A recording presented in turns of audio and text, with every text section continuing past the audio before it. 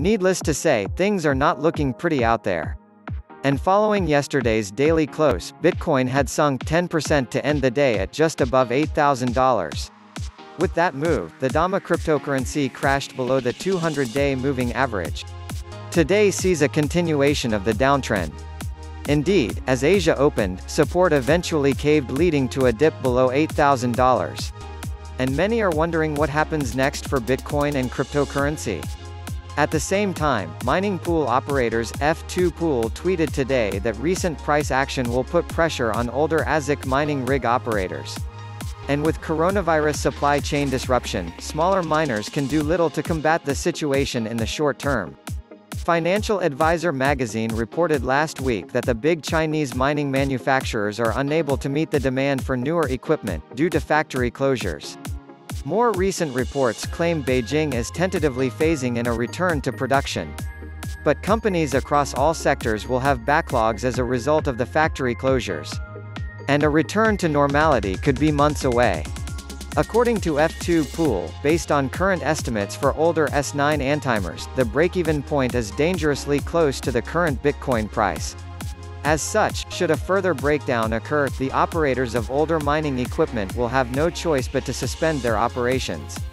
Above all, with the Bitcoin having just over 60 days away, the mining sector is set for a major overhaul. This will only compound the problems faced by smaller miners running older equipment. Business VP and head of OKEX Pool, Alina Yao, drew attention to the problems faced by miners as the halving approaches, meaning, if prices stay flat, or deteriorate further, mining will become profitable only for large-scale operators using the latest ASIC equipment. And in the ultra-competitive world of Bitcoin mining, smaller mining operations, unable to get upgrades, will be burning through Bitcoin in an attempt to keep running. It goes without saying that this is an unsustainable situation for them. With that in mind, this is likely to further concentrate mining power, as only large miners can remain competitive under these circumstances. This is especially so considering the Bitcoin hash rate continues to hit all-time highs, and Bitcoin becomes increasingly harder to mine. Indeed, new research from Token Analyst warned of the dangers of the increasing consolidation of Bitcoin computing power. They claim that in 2020, just 5 Chinese companies control half of the Bitcoin network.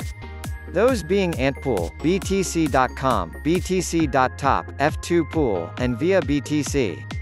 With that in mind, the envisioned model for Bitcoin mining, where a large number of independent miners make up the bulk of the hashing power, has gone to pot.